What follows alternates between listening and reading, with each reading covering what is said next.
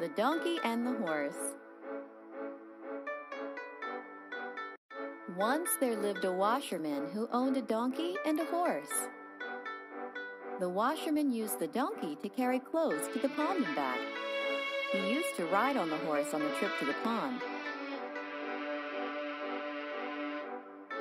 One day the washerman put a heavy load of clothes on the donkey's back and took him to the pond to wash them. He took the horse along with him.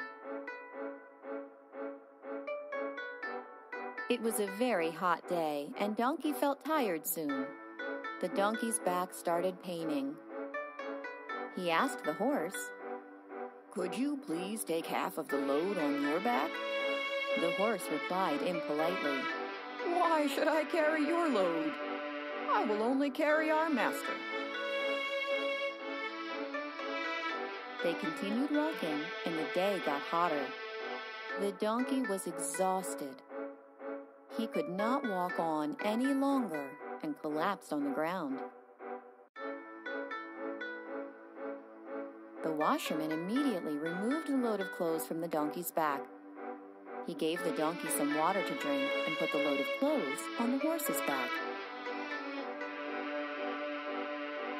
The load was indeed quite heavy.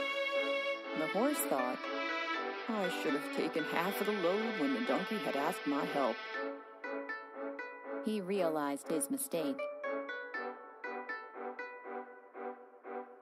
Moral of the story? Always be friendly to others and help them.